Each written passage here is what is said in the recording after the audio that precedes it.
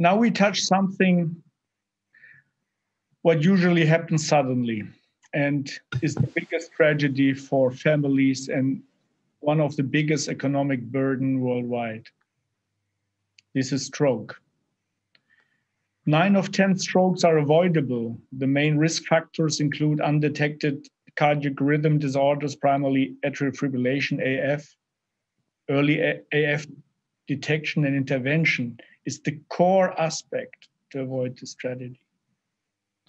Professor Paulus Kirchhof today will speak about technology-enhanced, remotely guided screening for atrial fibrillation, what we know and what we need to find out. Professor Paulus Kirchhof is living and working in my lovely hometown, Hamburg. Paulus, it's your stage. Thank you very much. Thank you for the opportunity to speak to you about atrial fibrillation. And as you said, it is an important part of the cardiovascular disease continuum and an important part of public health prevention. But I also think that atrial fibrillation is almost an exemplar that can illustrate how technology can, on one hand, enhance and improve diagnosis and care of patients, but on the other hand, how important it is to carefully evaluate every new tool, whether it is technologically enhanced or not. So I'll spend the next 30 to 35 minutes speaking to you about technologically enhanced, remotely guided screening for atrial fibrillation, what we know and what we need to find out. My experience, my talk is based on my current position at the University Heart and Vascular Center, UKE Hamburg. Also on the work that I did at the University of Birmingham and in Birmingham over about a decade. And on the experience that I had at the University Hospital Münster, where I trained beforehand. These are my financial disclosures, as is now common for academic speakers. None of them influence what I'm going to tell you. I want to talk about 5 aspects. I want to briefly show you how beautiful our atria, a small part of the heart, but an important part of the heart are, and how much they get damaged when they suffer from atrial arrhythmias. I will then briefly cover how we can prevent strokes with anticoagulation, and will spend a few minutes on a recent study that we've just reported that shows that rhythm control therapy, so the actual prevention of atrial fibrillation, can further add to stroke prevention once we have diagnosed atrial fibrillation.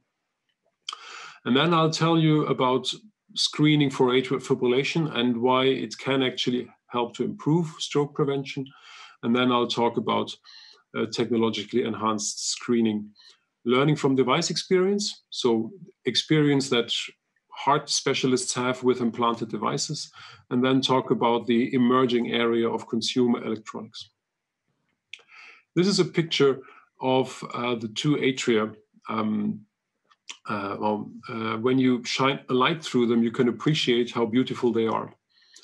They are an amazing structure because they work continuously throughout our lives. When the heart stops beating, life stops. And even though we are amazing engineers and scientists, we have yet to devise an engine that works for 80 to 100 years without ever stopping. Now, this beautiful, highly organized, very complex structure turns into something much different. And these are biopsies taken from patients with atrial fibrillation when atrial fibrillation develops. And you can even with the bare eye see that the red color that identifies the heart muscle is exchanged for something that's yellow or whitish, typically fat or fibrous tissue that does not function anymore. How can we prevent atrial fibrillation? Now, there are a few things that we already knew for many years, actually many centuries. Sufficient physical activity, a balanced diet, which in our times means don't eat too much, sufficient sleep, moderate alcohol consumption, potentially actually abstinence, avoid or compensating for abnormal stress. There's a 6th factor that helps to prevent heart disease, stroke, and atrial fibrillation, and that is not smoking. We only know about this in Europe for the last 100 to 200 years because we didn't have wide-ranging access to tobacco before that. We, of course, have many medical interventions that can help us to protect the heart against atrial fibrillation and to protect the heart against atrial fibrillation-induced damage once it develops atrial fibrillation. These include not only blood thinners or anticoagulants, but also antiarrhythmic drugs, AF ablation, treatments for heart failure, treatments for diabetes, treatments for hypertension, where we as cardiologists currently learn that these medical treatments have interacting factors. So for example, that anti-diabetic substances can prevent heart failure, that atrial fibrillation treatment can prevent heart failure, or that heart failure treatments or antihypertensive treatments can prevent atrial fibrillation. For this to implement and to become fruitful for patients, we have to diagnose atrial fibrillation first. What are the key treatments that we can and should use to prevent strokes in patients with atrial fibrillation? They are anticoagulation and rhythm control therapy. The former is well established, and I will not say too much about it, but I think it's important to cover this. These are summarized data from the 1990s. Only 25 years ago, we didn't know that anticoagulation prevents strokes in atrial fibrillation. But now we know that at least 2/3 of all strokes in patients with atrial fibrillation can be prevented with anticoagulants. This was initially studied with warfarin and vitamin K antagonists, but we now have other easier to use and safer substances. The yearly stroke rate without anticoagulation is really high, up to 1 in 10 people per year. And it drops dramatically to 1.5, maybe 1% of patients per year in those who take anticoagulants. And the risk of anticoagulants is, of course, the risk of bleeding, and particularly the risk of bleeding in the brain, intracranial bleeding. But that is much lower, and that is actually one of the reasons why the newer substances called NOACs appear safer than warfarin and are now the standard of care. And this is a picture from the European Society of Cardiology guidelines on atrial fibrillation management that summarizes this nicely.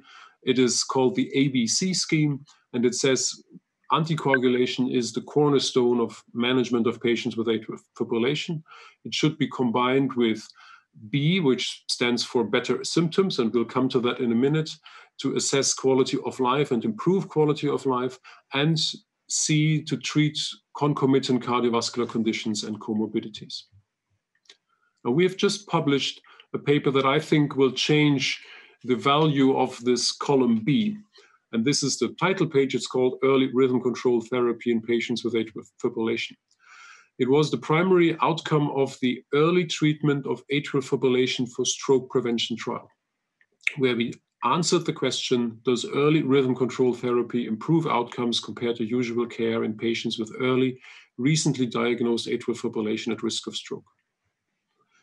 We randomized patients with recently diagnosed atrial fibrillation, so within the first year of the first detection of atrial fibrillation and stroke risk factors, to either usual care, that's anticoagulation, rate control, treatment of concomitant conditions, and rhythm control therapy only in those who remain symptomatic on these initial treatments, or in blue, to early rhythm control therapy, which is the same background therapy plus an antiarrhythmic drug or AF ablation in all patients at the start. And the hypothesis was that early rhythm control therapy may improve outcomes compared to usual care. 2,789 patients were randomized across Europe in 11 European countries, half to early rhythm control, half to usual care. All of the patients were analyzed in the primary analysis. That's an important technical aspect. The mean age was 70 years. A third of the patients were asymptomatic. That is, I think, of particular importance for our topic, because they would have never come to a healthcare professional to say, I have a problem, because they didn't even know and notice that they had atrial fibrillation. Almost all of the patients received anticoagulation. That's an important part for this therapy to work. The patients randomized to early rhythm control received antiarrhythmic drugs in the majority of patients, and 20% of patients had undergone an AF ablation after 2 years. And the patients in usual care hardly received any rhythm control therapy at the start. And as is now practice, about 15% received rhythm control after 2 years. All patients were followed up for 5 years on average to see whether there was a difference in outcomes. The primary outcome was a composite of cardiovascular death, stroke, acute coronary syndrome, and worsening of heart failure. We stopped the trial at the third interim analysis due to efficacy.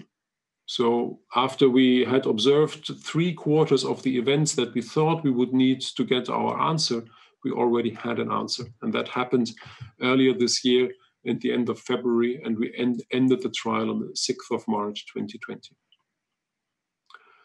249 of the patients randomized to early rhythm control experienced the first primary outcome event, 3.9% per year.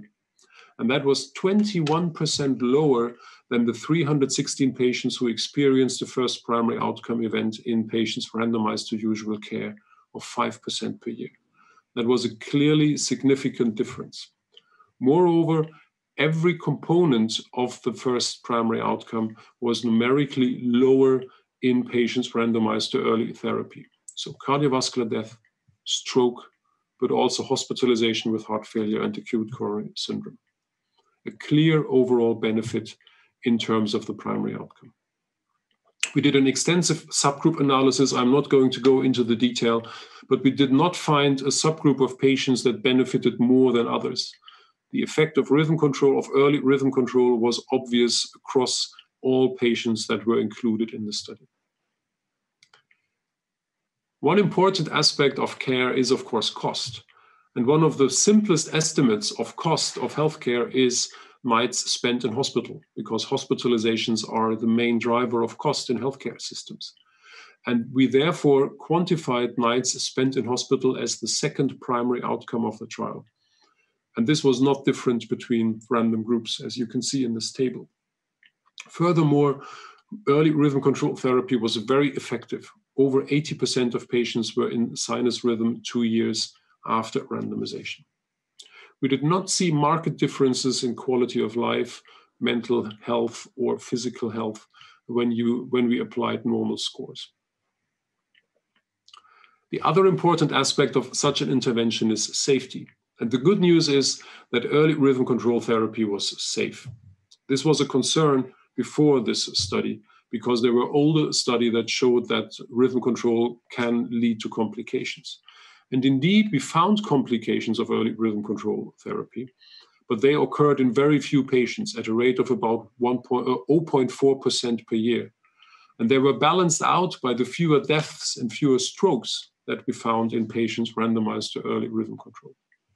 So that in summary, early initiation of rhythm control therapy reduced cardiovascular outcomes in patients with early atrial fibrillation and cardiovascular conditions without affecting nights spent in hospital. As expected, the early rhythm control strategy was associated with more adverse events related to rhythm control therapy, but the overall safety of both treatment strategies was comparable. And these results clearly have the potential to further inform the future use of rhythm control therapy, thereby further improving the care of patients with atrial fibrillation.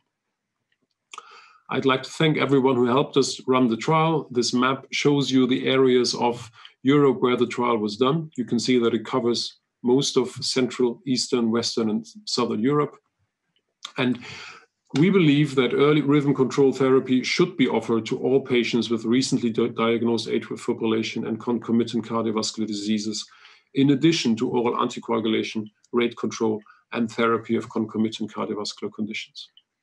Or to modify the current guideline picture, we may now have to change the name of the B column in ABC from better symptom control to better outcomes. But of course, this is just my idea, and it has to go through the correct process of adjustment and updating of guidelines. So now I've told you what we can do when we diagnose atrial fibrillation with anticoagulation and rhythm control and treatment of concomitant cardiovascular conditions to prevent strokes and improve lives, actually save lives. Now, why is screening for atrial fibrillation so important? And I'll start with this patient whom I saw now over almost 15 years ago. It was a 75-year-old patient, a man, who presented with the signs of an acute stroke to the stroke unit at the hospital of Münster, where I worked at the time. And the imaging signs, you can see the CT here, the perfusion CT and the MRI clearly show the signs of an early ischemic stroke. Now, the ECG clearly shows atrial fibrillation. Sorry, I was too quick. And fortunately, because this patient received successful thrombolysis, he recovered well, so I could speak with him a few days later. And he told me that he actually felt breathless for 7 days before the stroke. And this is a very typical symptom of atrial fibrillation, so that I am convinced that this patient developed atrial fibrillation 7 days before this stroke happened. And it seems obvious that if one had only diagnosed atrial fibrillation then and started anticoagulation, this stroke could have been prevented.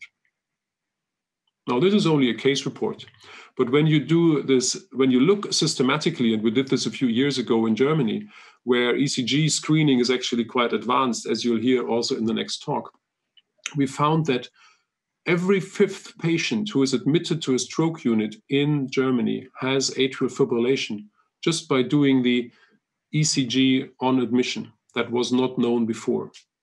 And if you then do a little bit of hold-up monitoring for 3 days, you add another 4% of patients, so that one could claim that almost every 10th stroke that occurs in Germany or occurred in Germany a few years ago was due to undiagnosed atrial fibrillation. So there are many strokes that we can prevent with screening. Now, depending on how you screen and how long you monitor, you find even more. I'm not going to go into the details of these pie charts, but they basically should show you the number of stroke patients studied in green or blue, and the proportion of patients with previously unknown atrial fibrillation who were detected by ECG screening. And you can see that it goes from 5% to up to 25%, depending on how long you monitor the heart rhythm. We actually know this even more robustly from patients with implanted devices. You probably know that many patients have either a heart rhythm that is too slow and they need a pacemaker, or they are at risk of sudden death and they need a defibrillator. And these devices are implanted under the skin. They monitor the heart rhythm throughout life. And when we look what proportion of patients with these implanted devices, where we have continuous ECG monitoring over years, have atrial arrhythmias, you find that almost half of them have atrial arrhythmias.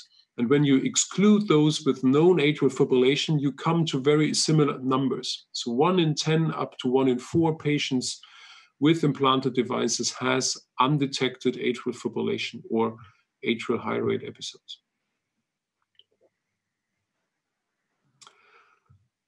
Now, what can we learn from this group of patients that has been characterized so well? The first thing, and this is a paper that was published by my colleague Jeff Healy 8 years ago, he looked at over 2,500 patients with implanted pacemaker and found that those who actually have these atrial high rate episodes, so these atrial arrhythmias that occur very rarely, they also have a higher stroke risk, suggesting that one could maybe help them with anticoagulation. But we know that if you just give anticoagulants to stroke survivors, we do not help the patients. They do not help to prevent strokes, and they just cause bleedings. And unfortunately, there was one study that tested whether intermittent blood thinners, intermittent anticoagulation could prevent strokes. They didn't show a benefit, so that we are not really sure what the best treatment is of patients with rare device-detected atrial arrhythmias, whether they should be anticoagulated to prevent strokes or whether they should be kept as they are because the bleeding risk of the blood thinners is too high. And this medical problem which is unresolved, is actually addressed by 2 controlled clinical trials.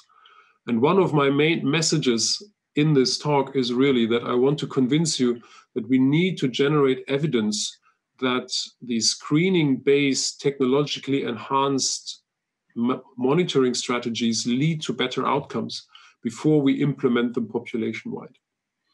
So let me tell you this, the design of this study. So it's called the non-vitamin K antagonist oral anticoagulants in patients with atrial high rate episodes trial, or NOAA AFNet6. It will randomize approximately 2,500 patients with implanted devices and with rare atrial arrhythmias detected on the device, but without ECG diagnosed atrial fibrillation. And patients will be randomized to either oral anticoagulation using one of the newer anticoagulants, edoxaban, or to no anticoagulation. And they will then be followed for a primary outcome that is a combination of stroke or cardiovascular death. And there is a sister trial, if you wish. It's called Artesia, and it's run by the same group that published the first pacemaker study 8 years ago. And when we've seen the results of those trials, we will know whether we should prescribe anticoagulants to patients with rare atrial arrhythmias. Now, why are these atrial high rate episodes or rare atrial arrhythmias different from atrial fibrillation? On the ECG, they look the same. And a wise colleague of mine, Jim Reifel, said that this can be summarized as magnitude synergism. It's a complicated word and a complicated concept, but I think it's important in the context of this talk. So we know on one hand that atrial fibrillation patients, when they are young and without any other heart damage, they are not at risk of stroke. So atrial fibrillation alone does not cause strokes, even though atrial fibrillation in most patients is associated with stroke risk. Many of the frequently coexisting associated disorders, such as hypertension, heart failure, or atherosclerosis, have a stroke risk that is independent of atrial fibrillation. So they lead to stroke and to atrial fibrillation. So strokes in these patients can be due to atrial fibrillation, but can also be due to these conditions. These comorbidities also cause damage of the atria. Remember the wonderful picture of the beautiful atrium that I showed you at the start, and the damaged atria that we find in patients with atrial fibrillation. So atria can be damaged, and that can lead to clot formation in the atria and to a stroke. And thus, the stroke rate should probably increase when we have more atrial arrhythmias, so longer and more episodes, and when there are more comorbidities. And the findings of the EAST trial that I've just shown you beautifully underpin this concept, whereby a stroke reduction is found in patients who are treated so that they have less atrial fibrillation. So in summary, we know that we can detect atrial arrhythmias in device patients, but also with other ECG screening methods. But we are not really sure, particularly when we monitor for very long, what treatment to offer these patients. So how does this transfer to this amazing emerging area of consumer electronics? Now, the ESC guidelines say that one should use opportunistic ECG screening at the doctor's office or when a patient sees a nurse to check for irregular pulse and then record an ECG. And they also say it is recommended to interrogate pacemakers, but they fall short of saying you need to anticoagulate those patients, as I've just explained to you. And indeed, for example, the UK National Screening Committee does not recommend population screening for atrial fibrillation because there is no clear evidence that patients who are detected through the screening will benefit from the diagnosis. And I believe that the studies that I've just explained to you, NOAA and Artesia, will give some answers. And there are other studies such as Stroke Stop, which is run in Sweden, that will provide answers to that question. Now, obviously, we have now a wealth of technologies that we can use to detect atrial fibrillation. And they run from blood pressure measuring devices through to your smartphones, smartwatches, and of course the Holter ECG recorders that have been in use for many years. One can split them into medical devices, and you can include the healthcare professionals taking the pulse in that. So automated blood monitors, single lead ECG devices, ECG patches, implanted devices, and consumer electronics. And those are the ones that provide most of the data now, because they are available to everyone. And we all, or almost all of us now, have smartphones, and the majority of us are thinking about smart watches. So that detection of heart rate through physiological sensors, often using the photoplethysmography sensors on the devices, enable detection of arrhythmias at a very broad scale with little cost. Now, one of the studies that has been published is the Apple Heart Study. You've probably heard about it.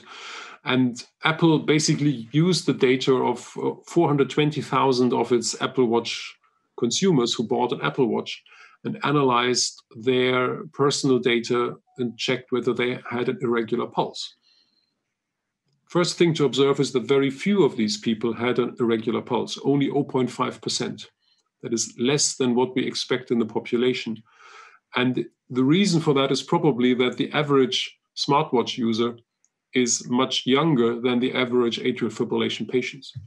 The average year in the Apple Heart age in the Apple Heart Study was 41 years, whereas the average age of patients with atrial fibrillation is 70 years. And the prevalence of atrial fibrillation is much higher when you go further into old age. Now, almost all of the patients with detected arrhythmias were excluded because they didn't interact with the Apple Heart survey. And some of them also had other reasons. For example, they had already known atrial fibrillation. And they were then offered an ECG patch to check whether they had atrial fibrillation. And of the 450 probants out of the 419,297 who returned the patch, indeed a third, 153, were diagnosed with atrial fibrillation. So it's a big effort, but it makes use of available technology. But I think one of the two key findings for me are the age of these people was young. Almost all of them, 4/5, were lost because of difficulty in communicating. And yet they found quite a bit of atrial fibrillation. And it's worth to see that, of course, there was more atrial fibrillation detected in the patients who were older, but they were also those who interacted less frequently with the technology offered service. And I think that is one of the key things that we need to work on as a community to enable that these consumer electronic-based simple ECG screening tools are used by the population who needs screening the most. We have in the past developed a pair of apps that helps patients with established atrial fibrillation to manage their disease better. And we've had some experiences of how dialogue and interaction between a technological tool and the patient is important. Like we have learned in the last 7 months how to interact through screens, we have to develop ways to interact with participants and patients through digital technology. And these apps may be one of the ways to do that, but I'm pretty sure we have to develop better ways to communicate with participants to ensure that we don't lose the 80% who don't reply to the initial survey. We are actually, through the European Society of Cardiology, currently conducting a controlled clinical trial that tests whether a technologically enhanced educational intervention, primarily geared at healthcare professionals, can improve outcomes in terms of guideline adherent management for atrial fibrillation. This is an ongoing study, and I hope we'll report it in 2 years. There is a lot that's going on in terms of research, and I think it's much required. I want to point out Renate Schnabel, one of my colleagues in Hamburg, who is coordinating a worldwide research project that tries to determine the best ways to screen for atrial fibrillation. It's funded by the European Union, called Affect EU. And I want to spend a few minutes now explaining a little pilot study that we are starting. It's called SMART in OAC. And it tries to address some of the remaining challenges in using consumer electronics, in this case, a wrist band, to screen for atrial fibrillation in at-risk populations. This is the outline of the study. It's led by a colleague of mine from Birmingham, and it's done in 4 countries: Germany, Poland, Spain, and the UK. We plan to screen 2,000 participants. All of them have to be above 65 years of age. And we want to do this in 8 months. And we want to demonstrate that a screening, a technology-based, ideally completely digital screening tool can actually reach these populations at a high percentage. How is the study designed? We'll initially invite people to participate, and that will be done through letters written to them, but also through electronic means. Patients can then register and agree and consent to participate in a fully digital process. This process can be supported by living people in person as needed, but we hope that it works fully digitally. And the people will then agree to be screened, and you'll hear details of the technology in the next talk. And those in whom atrial arrhythmias are detected are then offered further ECG screening, for example, with an ECG patch. So we have to await these results, but let me summarize what I wanted to talk to you. What do we know about technologically advanced screening for atrial fibrillation? First is obvious, early detection of atrial fibrillation has huge potential to improve health for affected patients, but actually even on a population level, by enabling early anticoagulation, also enabling early rhythm control, and early detection and treatment of concomitant cardiovascular conditions in patients with atrial fibrillation. Screening using current methods, and as doctors we are used to Holter ECGs or ECG monitors or ECG patches or implanted devices, is resource intensive, is not very sensitive, it misses many people, and it requires expert analysis. So it does not only cost money, it also takes a lot of time. Technologically enhanced screening using consumer electronic platforms can detect frequent and infrequent atrial arrhythmias. And that has been shown for several devices and several approved algorithms. So what do we not know? What do we need to find out now? We don't really know whom to screen or how to identify at-risk populations. Is it just elderly? Should we just screen everyone above a certain age? Or should we focus on people who've already had an event, stroke survivors, where the risk of recurrent stroke is the highest, but on the other hand, where something bad has already happened, which we want to prevent?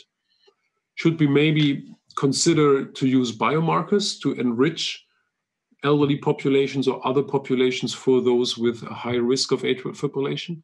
Or should we focus on those who come to our healthcare system in the first place, or a combination of these? We also do not know, as I've shown you, how to react to rare and short atrial arrhythmias detected by screening. Should we only start anticoagulation after ECG documentation? What is the limit of normal? How much of a very short and rare atrial arrhythmia episodes can we accept as within the norm? And equally important, where is the threshold where we would have to initiate therapy? And I do think that the ongoing studies, for example, NOAA and Artesia, will give us answers to some of these questions based on patients with implanted devices. And my final point is that now in my community, there has been a bit of talk about how technology will replace healthcare professionals. I think that we will actually need more health professionals to process the data and to implement treatment strategies once we start screening at the population levels. It's clear that the long-term monitoring of biosignals, I've talked to you about rhythm and atrial fibrillation, can potentially help to detect chronic cardiovascular diseases. But it also creates new disease entities. I've already talked to you about atrial high rate episodes, and we need to generate evidence for their management. But most importantly, in my view, from a perspective of training and development of health systems and health professionals need to revive and retrain old skills, including the art of integration information into good decisions and to navigate the opportunities and challenges provided by technologically enhanced screening. We as doctors, as nurses, as pharmacists have to relearn some of these old skills to cope and to integrate information from these amazing new data sources into care. Thank you for your attention. I look forward to comments or questions. Professor Kirchhof, thank you very much. My team prepared some questions. I would like to give you the first question. What is your opinion about the impact of COVID-19 to additional risk of thromboembolic complication of AF due to the fact of changed coagulation status in COVID-19 patients? So let me first start with two general statements. One, COVID-19 was not entirely unexpected, but hit us really hard.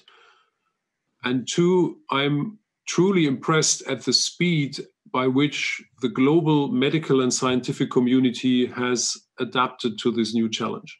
We now know that COVID-19 creates a prothrombotic state and that thrombotic complications during the acute illness are a major driver of morbidity and mortality in COVID-19 patients. And we have therefore learned how to treat them with anticoagulants during the acute phase. I think there is actually another aspect.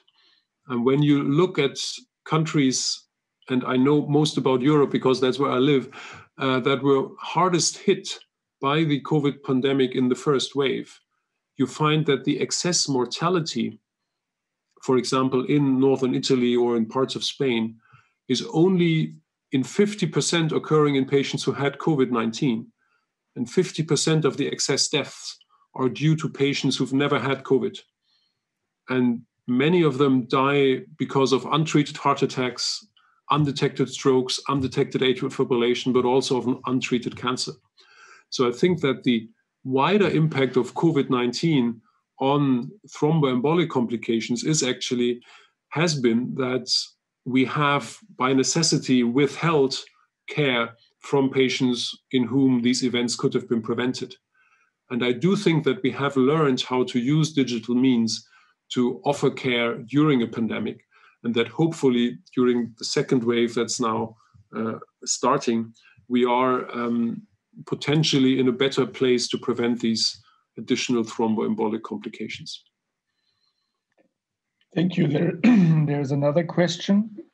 Are there large-scale AF screening programs on population level already in place or at least planned in Europe? Mm-hmm. If not, what are the reasons? So the Europe-wide, there is a recommendation to do pulse palpation and opportunistic ECG screening. And I think that this is actually implemented in quite a few countries in Europe, and, for example, combined with routine health checks or with flu vaccinations and other healthcare contacts. Several countries with established public health systems have judged that ECG screening on a population level is not yet ready for implementation. And I know that there are ongoing studies in Sweden that test a screening-based, an ECG-based screening for atrial fibrillation and compare that with usual care, so that I do think we will have more information on the societal impact and the benefits of systematic ECG screening in a few years. And I would hope, if these studies show the expected benefit, that we will have a population-based screening programs in a few years. At that time, we may end up doing them using consumer electronics, which of course was not possible or not even imagined 10 years ago. So there's one more question. We know so much about the relation between AF and stroke. We have technologies to control heart rhythm like wearables and apps. So what is needed to translate theory of prevention into practice? This is a brilliant question, and it's a big question. I think the short answer is one, we have now data that early rhythm control therapy helps to prevent strokes in addition to anticoagulation in patients with recently diagnosed atrial fibrillation. And that is a new but important aspect of treatment that we have to implement now. Two, not everything that is detected by a continuously monitoring device has the same stroke risk as ECG-detected atrial fibrillation. And it comes back to this concept of magnitude synergism that I've tried to explain to you. So in short, we don't know yet whether we should anticoagulate patients in whom we detect 1 or 2 short episodes of atrial high-rate arrhythmias per year. And ongoing studies such as NOAA and Artesia, and probably future studies implementing consumer electronics are needed to establish whether anticoagulation is beneficial for those patients. Those are, in my view, the 2 main reasons why we are not yet acting on everything that is detected by a smartwatch, and also not giving smartwatches for free to everyone above a certain age. Professor Kirchhof, Paulus, so so you generated a bunch new questions. Okay. How we can overcome the challenge of e-health/digital health literacy among population to facilitate implementation of consumer health informatics? Now, changing complex system is difficult, and changing behaviors of people is even more difficult, but it can be done. There are different barriers between consumer electronics and the data that are generated and the healthcare systems that are digital. My daily work is happening completely digital. And when I use a piece of paper, it is for my research, not to treat patients or to capture their data. But the requirements for data protection and data safety and data ownership for medical data are much higher than the requirements that are that we currently impose on manufacturers of consumer electronics. And therefore, it is difficult to integrate them from a data handling perspective. It has also been very difficult for the medical community to cope with the sheer amount of data that we can access. And this is something where I would say we as a medical profession and as academically active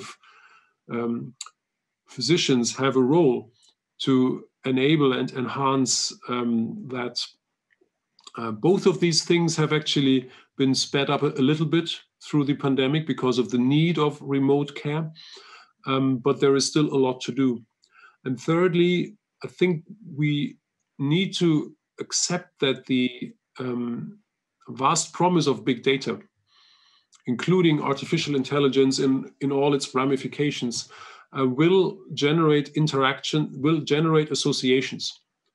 And one thing that we have learned in medicine over the last 50 or 70 years, and I would say that cardiovascular medicine is one of the drivers of that, is that evidence-based treatment, 1, requires randomized trials, and 2, treatments work best when we understand why they work and which disease process they tackle. So that a lot of the big data science that is very exciting and currently going on is, in my view, hypothesis generating and will need testing and controlled clinical trials. Professor Kirchhof, I'm very happy about this. It's really enthusiastic how I feel the enthusiasm you're working on it, but also the structure and also the critical questions behind that. but I'm also happy. So thank you very much. Stay with us for the discussion.